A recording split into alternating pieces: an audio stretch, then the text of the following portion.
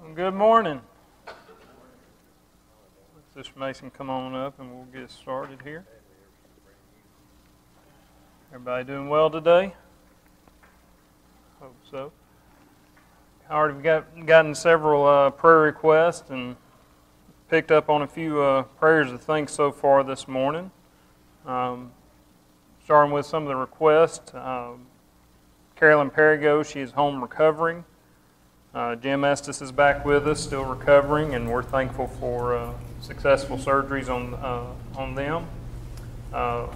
Been asked to remember Brother Ben Roberts. He's going to see the doctor this week on some vision issues he's having. And Sister Maggie Hester, she is hoping to get out of the ICU and into a room soon.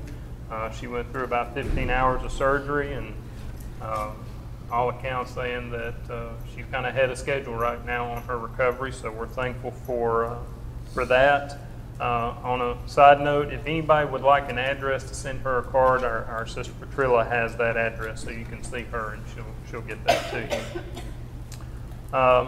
Other prayers of thanks, I know we've got a new asset here at the church with a new bus out front, and we're thankful for the opportunities that will allow us to reach out into our community. If you haven't seen it, going out there and take a walk through it. We've got a Matthew Hall. He's not in our class today. He's in the little chapel. If you get an opportunity, meet him today. He's a recent convert through the jail ministry, and we're always thankful whenever they join us once they're able. And I know Sister Googe is extremely happy having her family here with her. And she may not verbalize it in a class, but I know she's excited to have our whole family there beside her, taking up a whole pew. That's always a blessing. Any other prayer requests? Or Kay Brassfield, Evelyn's daughter's son, is not doing well with her cancer. Tell me the name again. Kay Brassfield. Kay Brassfield. It's Kayla's mother, Kayla Forrest. Kayla Forrest's mother. I mean, that's who that is. Okay.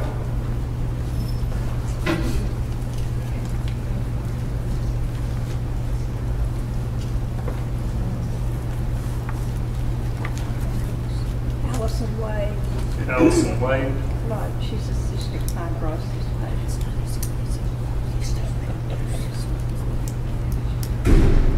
Johnny Mathis. Donnie Mathis. Jeremy, I think. Roger Griffin family was having I think they carried the horse to the ER maybe Wednesday night or something like that. At least that. And she could give you more information on it than I can, because I just heard about it. Okay. Remember the Roger Griffin family, Dolores ended up going to the ER sometime this week, so I need to remember them. I'm not exactly sure everything's going on. She got to come home Thursday, but her blood pressure still was off. She came home Thursday, but blood pressure not in good shape. Thank you. Chris and Sue again. Chris and Sue.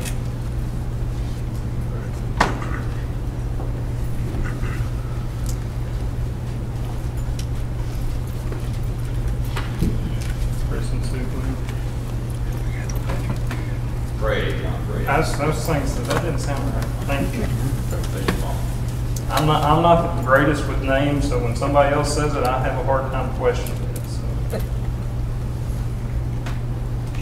And I heard when he got to that hospital, they had him sitting up on the side of the bed, which was very good. That's good. I think he's shown a lot of improvement since his initial admission, and so hopefully that will continue going. It's still a long road that he's going to have. What about Chuck Bonham? Chuck Bonham? He's still having a lot of pain from the procedure, but it was one long day. They had us be there at 7:30, and they didn't take him back until 1 o'clock in the afternoon, and we didn't leave the hospital till like 8:30 in the evening. Mm-hmm. And Where you at, just waiting on. they said we were hoping to have the results of the MRI, and it was so late in the evening by the time we got out of there, and they'd finished with it, they couldn't read it. And then he said we could find the results out Friday, but that his doctor had left on a plane that evening to go So to a you're conference. And Still waiting on we're information. still waiting. The waiting's the hardest part, I know that.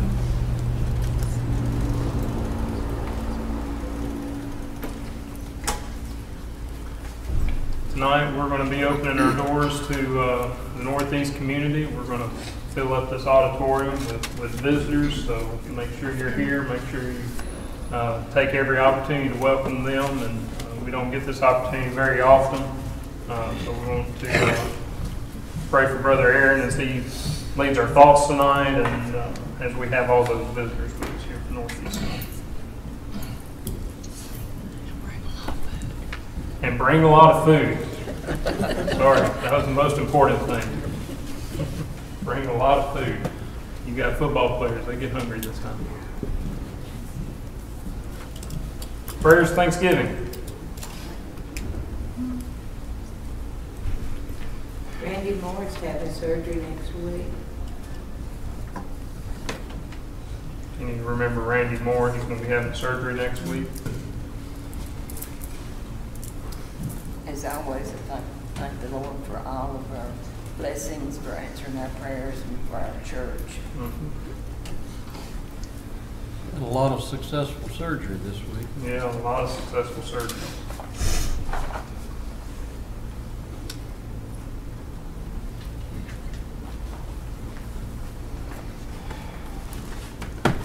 Thanks, that my daughter and her husband got home safely. Robert's daughter and husband made it home.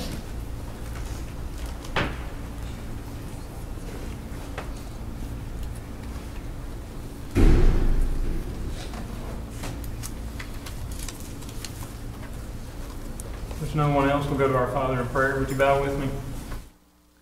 Father in heaven, we thank you so much for this day. We thank you for the opportunity to be with friends and to be with family and with brothers and sisters, and to come together with the purpose of opening up your word, Father, to continue to improve our knowledge, to continue to strengthen our love and our devotion to you, Father. And we pray that we will use this time to focus on that, and that we will be able to turn our attention to you in the coming hour, Father. Father God, we know that you are in control, that you are almighty, that you are able to do all things, Father. And we want to lift up names to you, Father, that are going through recoveries or that may have upcoming surgeries, that have experienced losses or just have some unknown questions right now, Father, and they're seeking answers. And we pray that you will be with them as they go through these events in their lives, and we pray that you will give them the comfort that they need, the healing that they need, and the support that they need. We lift up to you Carolyn Perigo, Jim Estes, Ben Roberts, Maggie Hester, Kay Brassfield, Ellison Wade, Donnie Mathis, Roger Griffin, his family, and those that have been in Dolores, Sue Glenn and Craig Glenn, Chuck Bonham, and Randy Moore. Father God, we are thankful for opportunities where we get to open up our doors and where we have new faces and new opportunities that arise, and a new school year will provide that, Father, and we pray that you will bless us tonight as we receive so many that are a part of the Northeast community, Father, the students as well as the faculty, and we pray that you will make those opportunities fruitful, that we can show your love to them through us, Father, and we pray that they may be touched and may wish to continue to worship with us as they have a new home here in Boonville for the time being. Father God, we're thankful for things that allow us to carry out your word, such as our new bus asset, Father. We're thankful for Maggie Hester's recovery as being ahead of schedule, and thankful for all the successful surgeries that have occurred over the past few days. Father God, we're thankful for new brothers and sisters that come and worship with us, and we're thankful for Matthew Hall, and we pray that we will be a strength of support to him in his walk. We're thankful for family that surrounds us, and want to thank Sister Gouge's family for being here with us today. And Lord God, we're thankful for the blessings and the church that you provide for us, Father, that you answer so many blessings, that you answer so many prayers and provide us with the support that we need. Father God, we're thankful for when those that are away from home make it home safely, and we're thankful for the Roberts family, his daughter and her husband making it home safely. Lord God, there may be more on our hearts and our minds that we want to lift up to you, and we know that you hear those cries out from our hearts, Father. Be with all those that are in need. Father, be with us in this class. Help us to open up our minds to what you would have us to learn, and help us to focus on you, Father. We thank you so much for Jesus Christ, and in his name we pray. Amen.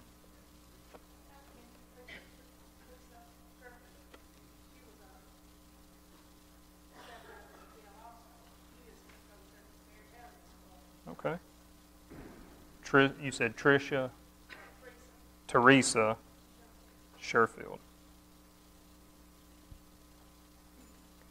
She'll be worshiping, another jail ministry convert will be worshiping in Marietta. Gotcha. Thankful for all those that are active in the jail ministry and are fulfilling that calling, fulfilling that need of reaching out to those that may have done wrong in their lives, but we're all thankful that God gives us a second chance to get right with him. If you would, we're going to continue our thoughts on leadership, and I think we're going to sing number 745 today, Humble Yourself. In the book, it's called Humble Thyself, but we're used to singing it from the screen. It'll be Humble Yourself. So we're going to change that word real quick. We talked last week about being a servant, and we're going to continue that same thought. And part of being a servant is being humble. 745. Humble yourself in the sight of the Lord. Humble yourself in the sight of the Lord. And He will lift you up. Jesus is the Son of God. Jesus is the Son of God. And He died for us. And He died for us. Amazing grace, how sweet the sound. Amazing grace, how sweet the sound. That saved a wretch like me. That saved a wretch like me. When we've been there 10,000 years. When we've been there 10,000 years. Bright shining as the sun. Bright shining as the sun. So humble yourself in the sight of the Lord. Humble yourself in the sight of the Lord. Humble yourself in the sight of the Lord. Humble yourself in the sight of the Lord. And He will lift you up. And He will lift you up.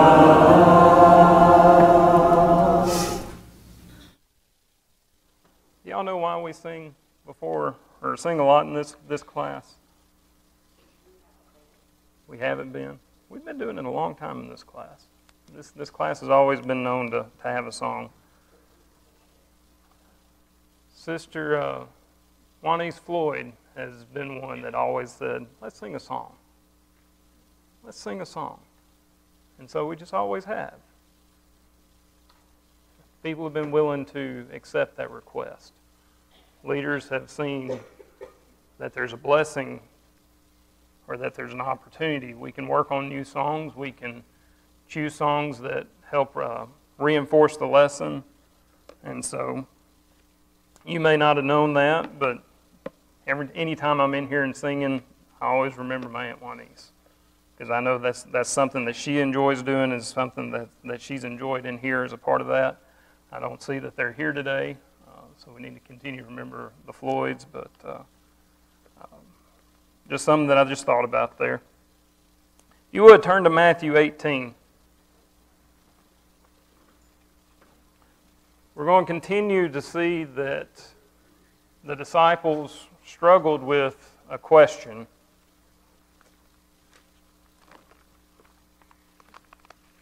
And we touched on it last week, but it was a different context.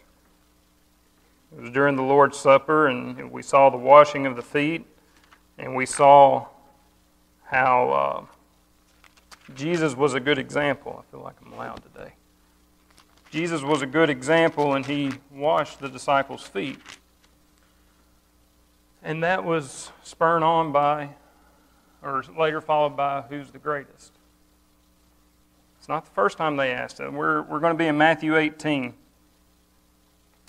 Verse 1 says, "And at that time the disciples came to Jesus, saying, 'Who is the greatest in the kingdom of heaven?'" Man, they're stuck on who's the best. Because that's kind of the way we're geared here in America too, is we're always trying to find that next step. Who's better? Who's more important? And we gotta level things out. Verse 2, Jesus called to him a child. He put him in the midst of them and said, "Truly I say to you, unless you turn and become like children, you will never enter the kingdom of heaven." Verse 4, "Whoever humbles himself like this child is the greatest in the kingdom of heaven. Whoever receives one such child in my name receives me, and whoever causes one of these little ones who believe in me to sin, it would be better for them to have a great millstone or fastened around his neck and to be drowned in the depth of the sea." That got real serious real quick, didn't it? Got real serious real quick. Like, you got to be like a child. Okay. Now, if you mess up and you call this child to stumble, it's better for you to be thrown in the sea with a big piece of stone wrapped around your neck so that you go down to the bottom of it. Whew.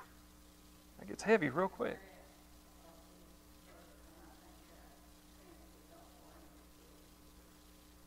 Okay. And we as parents have a leadership responsibility to make sure that our children are where they need to be, and that we're giving them the proper Christian education every opportunity. And it's not just for church, but it's also our example outside of the church. It's also our example and our responsibility as individuals. Turn over to Luke 9:46.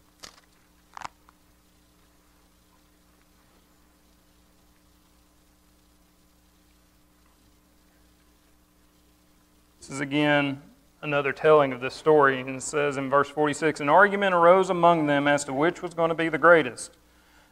This is the same scene, so it's not an additional one. "But Jesus, knowing the reasoning of their hearts, took a child and put him aside and said to him, 'Whoever receives the child in my name receives me, and whoever receives me receives him who sent me. For he who is least among you is the one who is great.'" Luke here didn't bring in the negative that or the warnings that Jesus brought into that discussion. But we have to realize that children are an important part of the congregation.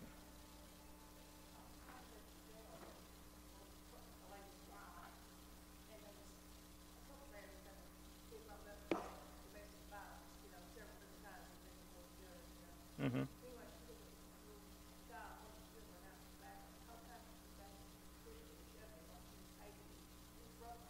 Mm-hmm.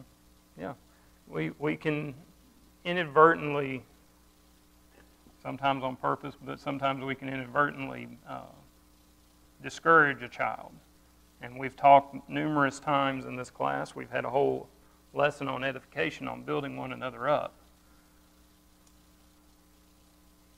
Move over to Mark 10, 13 through 15.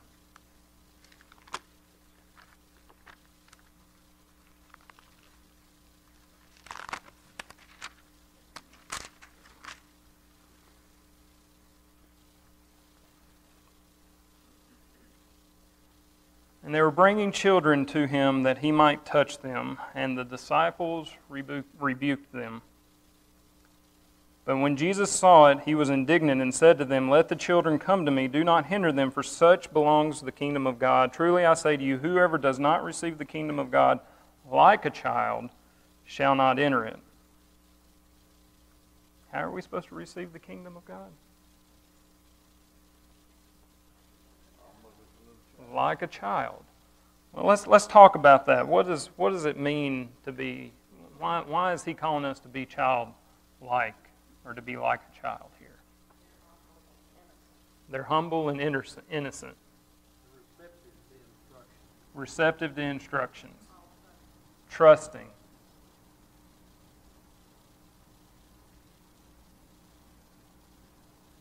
Any other thoughts? They're loving.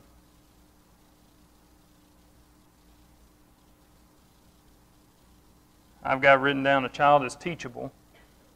A child is willing to learn. A child is empathetic towards others. Whenever they see someone hurting, they want to go and try and take care of them. They're free from prejudices. They don't put somebody in a box as soon as they meet them. They're not self-reliant. Children are completely reliant on God, or on their parents, on their teachers, on people to provide. And so we should be childlike so that we are reliant on God in that manner.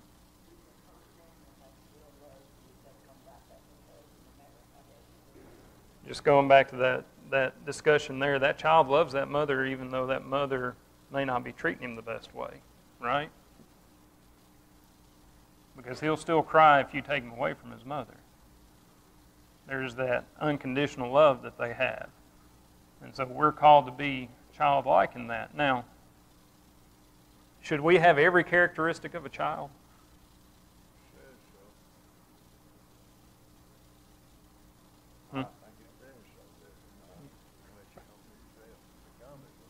We need to humble ourselves and become like a little child, but are there some characteristics of children that we shouldn't always emulate?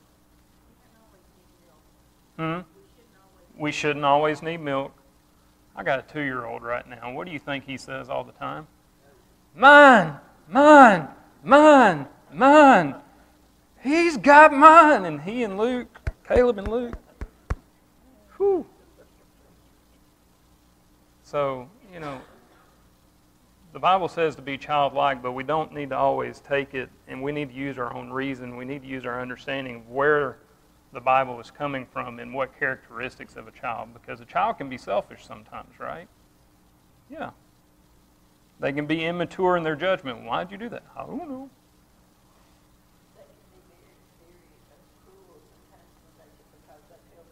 Ooh. They tell it like it is sometimes. We need to have the right filter on. They may not have the right intelligence. They may not have the knowledge, the experience. They don't always know good versus evil. But we have the ability to exercise proper judgment. I think kids is very easy to forgive. For example, you can see two strapping out there, and in 30 minutes they're loving each other's neck. Yeah, they can be at each other and on level 10 on getting at each other, and then 5 minutes later they're happy going down the way. I know many times I've had one of my kids say, "Well, I'm never going to do such and such with you again." Don't say never. That's a rule in our house. Don't say never and always, because those are absolutes that don't always work out, because shortly thereafter they're playing. They're having a good time. Now, I say all that because in our Christian walk, leaders have to bring the members from a childlike state where we humble ourselves and we become a child. Let's move over to 1 Corinthians 13.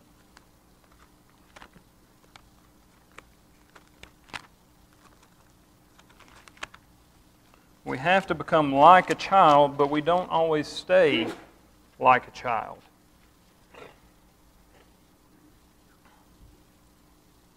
1 Corinthians 13, we'll start in verse 11.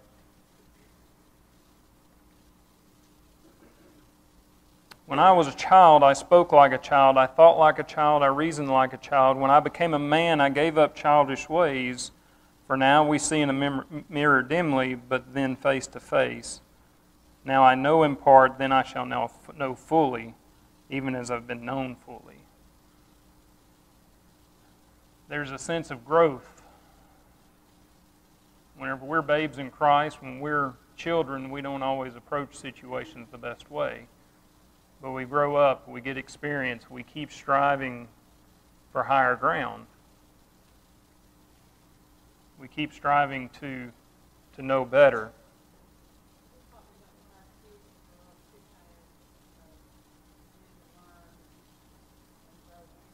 Mm-hmm.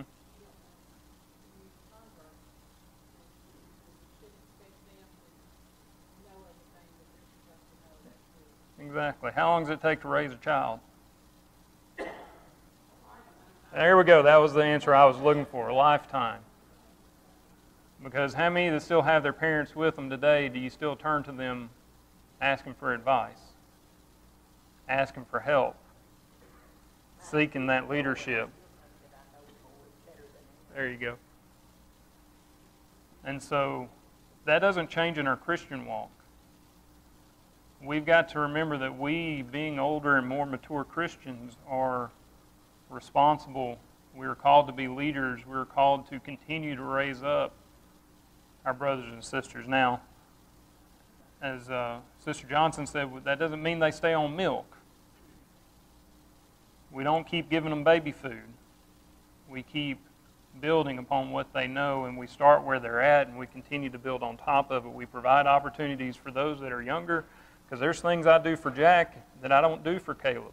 Or there's things I do for Caleb that I don't do for Jack, because they're at different stages. They're in my household, but they need different things. They need different stimuli. They need different growth opportunities, because they're at different stages. The same thing happens for everybody in their Christian walk.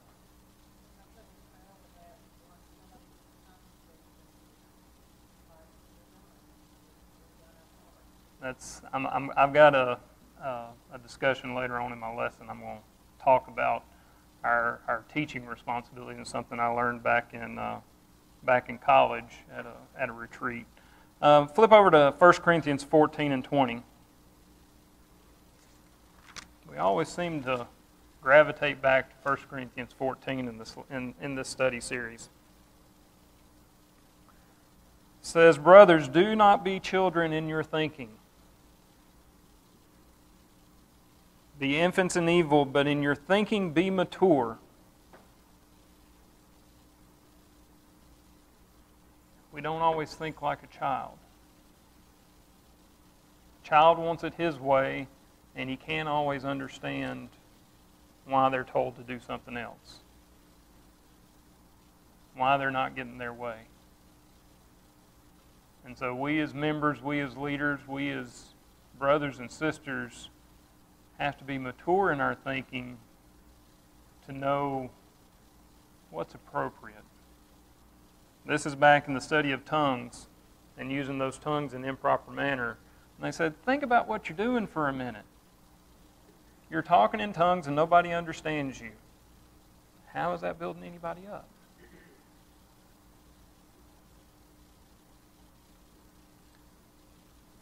Flip over to Philippians 3.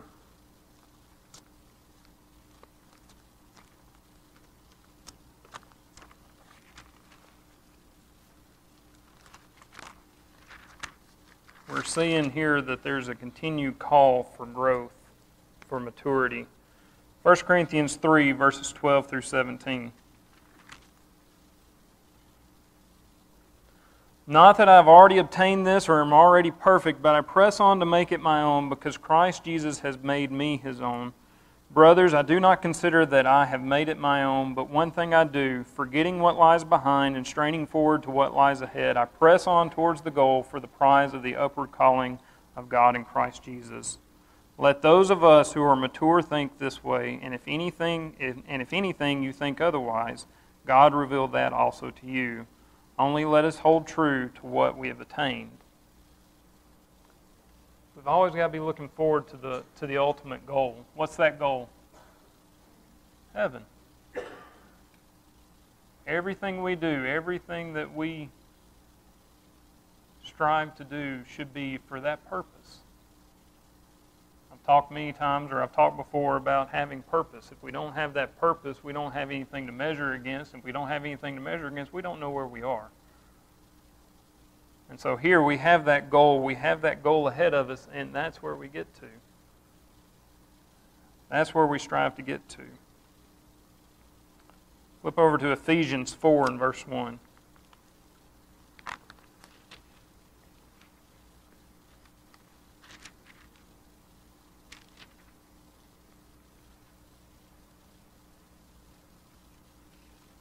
It's going to be a long set of passages, 1 through 16. I therefore, a prisoner for the Lord, urge you to walk in a manner worthy of the calling to which you have been called, with all humility and gentleness, with patience, bearing with one another in love, eager to maintain the unity of the Spirit in the bond of peace. There is one body, one Spirit, just as you were called to the one hope that belongs to your call, one Lord, one faith, one baptism, one God and Father of all, who is over all and through all and in all, but grace was given to each one of us according to the measure of Christ's gift. Jumping down to verse 11, and he gave to the apostles, the prophets, the evangelists, the shepherds, the teachers, to equip the saints for the ministry, for building up the body of Christ, until we attain the unity of the faith, of the knowledge of the Son of God, to mature manhood, to the measure of the stature of the fullness of Christ, so that we may no longer be children, tossed to and fro by the waves, and carried by every wind of doctrine, by human cunning, by craftiness and deceitful schemes. Rather, speaking the truth in love, we are to grow up in every way into Him who is the head, into Christ, for whom the whole body, joined and held together by every joint with which it is equipped, when each part is working properly, makes the body grow so that it builds itself up in love. We go from children to manhood, building one another up in love so that we can attain the goal. It's a process. And we've got to see that things are a process. Now you go, Jeremy, what has this got to do with worship and leadership? Last week there was a question about our youth and how they lead worship and whether it was worship. I may not have handled the answer the proper way. I think I gave the right answer, but emotionally I know I didn't answer the right way. And I say that because we as members have to realize that we've got to grow our children. We've got to grow them from infants in Christ, babes in Christ. And it's not just our youth, it's also our adult members. We've got to grow them so that they can fully lead, so that they can be constructive members of the Lord's church. Because if we leave them behind, if we treat them like they're 2-year-olds their whole life, what are they going to act like when they're adults? 2-year-olds. If we always say, well, they're not ready to do something, well, we all got to try something the first time, right? We've got to love them enough to say, we want to give you an opportunity. Flip over to Matthew 28.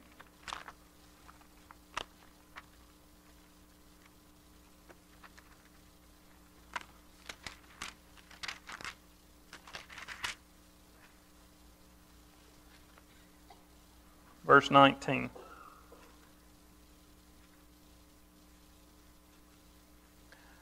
says, "Go therefore and make disciples of all nations, baptizing them in the name of the Father and of the Son and of the Holy Spirit, teaching them to observe all that I've commanded you, and behold, I am with you always to the end of the age."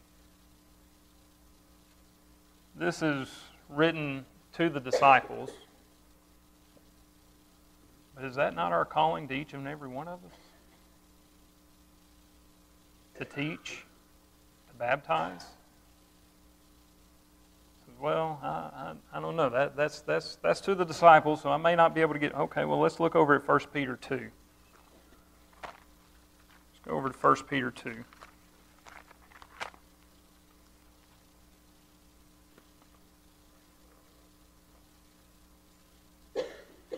Verse 9. Says there, "You are a chosen race, a royal priesthood, a holy nation, a people for His own possession, that you may proclaim the excellencies of Him who called you out of darkness into His marvelous light." Who's He talking to there? Christians. And Christians are to do what? Second part of this, proclaim the excellencies of Him who called you out of darkness and into His marvelous light. We've got to do that. We've got to make that proclamation, and when we give the youth the forum, that gives them the opportunity to do that. And we need to be humble in that. We don't need to be a stumbling block for the young people. We need to be encouragers, building them up. But not just our young people, but for our new converts. For people that are striving to do things for the first time, that are learning, that are wanting to learn, that are wanting to proclaim, that are wanting to be members and constructive members of this congregation in the Lord's church. But we have to remain humble.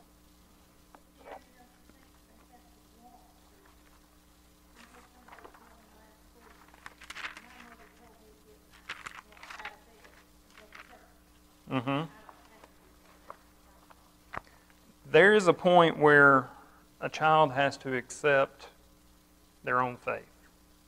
There's only so long that I'm going to have an opportunity to make sure that Jack and Shannon and Luke and Caleb are here. Now, I'll always have the influence to help put them on the right path, but I've got to lay the foundation now so that whenever they get to make that decision, it's not a decision anymore. It's just their choice. It's their understanding. But it's got to go past the, well, my mom and dad make me do this. It's got to get past that. It's got to be, I want to be here. They've got to come to that maturity. They've got to get past that childlike thoughts. And so everybody goes through that where they get that little bit of sense of freedom, but they don't always make the right decisions. And it may be because we haven't done the proper way of leading them, that we haven't raised them up the proper way.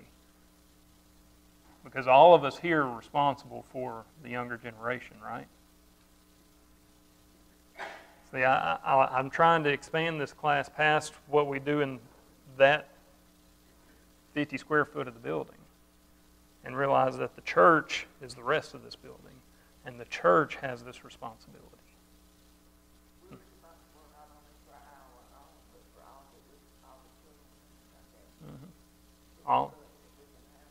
We've got a responsibility for our influence on all of our brothers and sisters.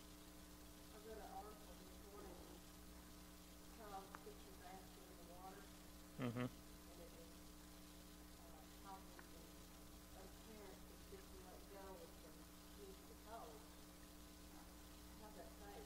Mm-hmm. Mm-hmm. Mm-hmm.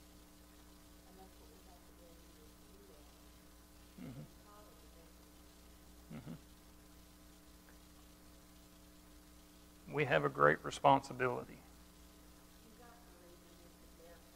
That's right. That's right. Yeah, you can raise them up, making them better served, but you've got to train and teach them that it becomes their faith. And so that's where we go back to Matthew, where if we push the children away and cause them to stumble, what does he say it's better, or might as well have done? Tie a millstone around your neck. Throw him into the sea. So we need to be encouragers to the young ones. We need to be encouragers to those that are young in Christ that may be older. And realize that they're not where we are. But we were there at one point, right? We all have a first time to try something. The first topic, or the next topic in this lesson, was leaders can limit worship. Leaders sure can limit worship. Jeremy, where does it go wrong? If you bring your children up in the church, we'll say they've never missed Sunday school growing up while they're under your roof. Mm-hmm. And then they change. When they out on their own, did you drop the ball somewhere?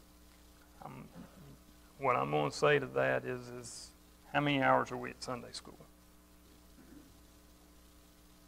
1 hour a week.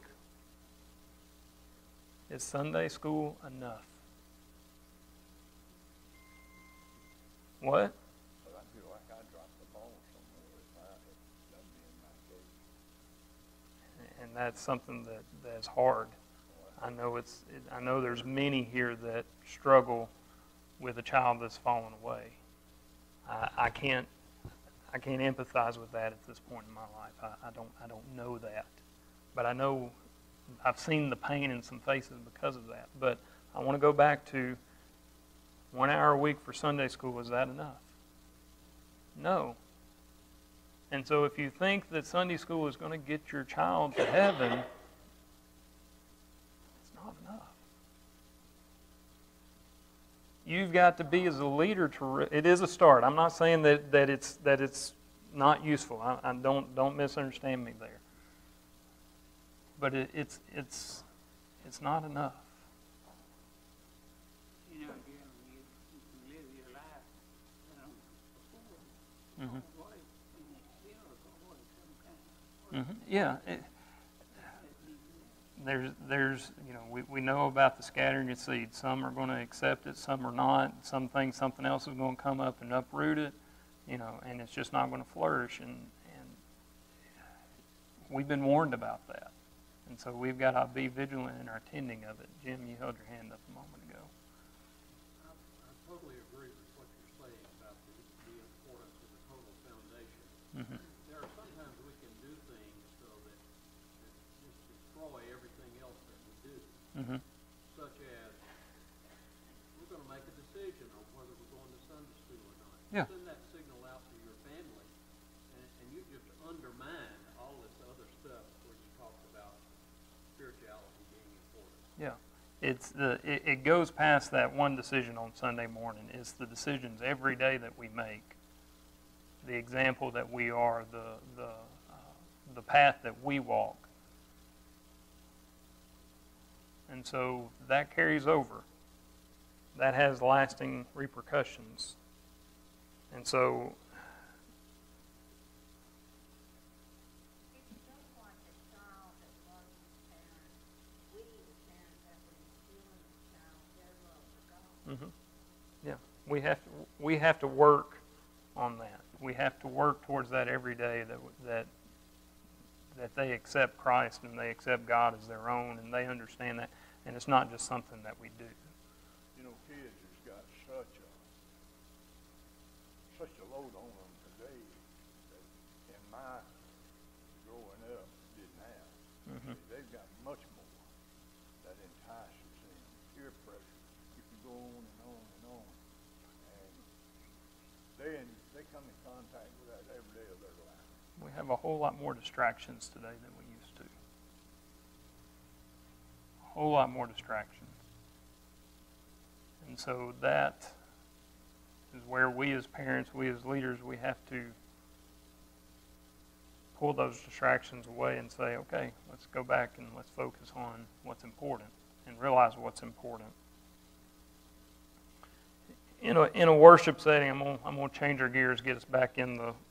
I want to get at least one of 10, 15. When you have a worship service, and you've got our leaders up front, who's in control? Who's decided what we're worshiping, what we're saying, what we're praying? Those people, right? And so, we as members, we as congregations, we're at the mercy of what others decide, what they decide.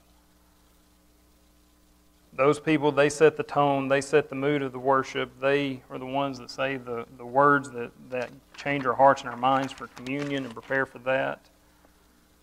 But have you ever heard where a leader has blamed the members? Well, the members just weren't with it today. The members just weren't, just didn't feel like it was the members' fault. Well, as leaders, we have to accept responsibility for the results of what we plan. I'm talking here about whenever I've led a song, it was the wrong song. You know, it just didn't work out. I've got to accept responsibility. It's not entirely your fault. It goes back to the things that we've talked about where we've had children that have stepped away. Where have I failed? What did I not do right? What can I do to help others not make the same errors that I may have made? Or what can I do to encourage others to say, this is what's worked for me? Leaders, they develop the service. They got to accept responsibility for the results. There was a man by the name of Baxel Barrett Baxter. So that's a tongue twister if I've ever heard one. He said, if the congregation goes to sleep, you got to wake up the preacher. There's some truth to that, right? There's some truth to that because if you're not doing your job to keep the membership engaged, it's not on the members, that's on the leaders.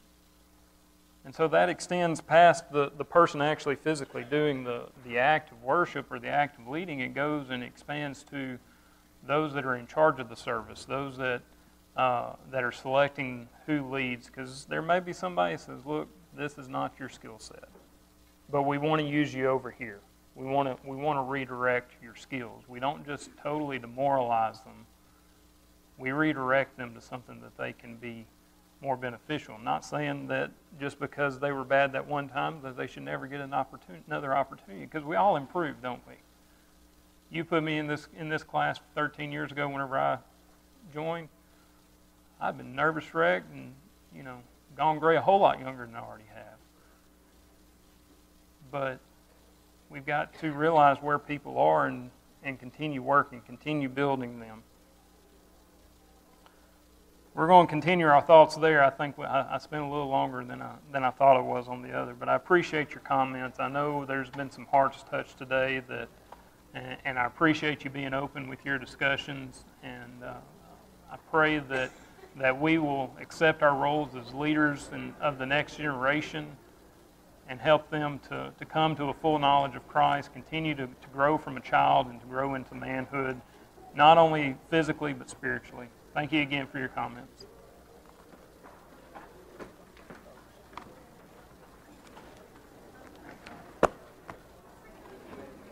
Thanks, brother.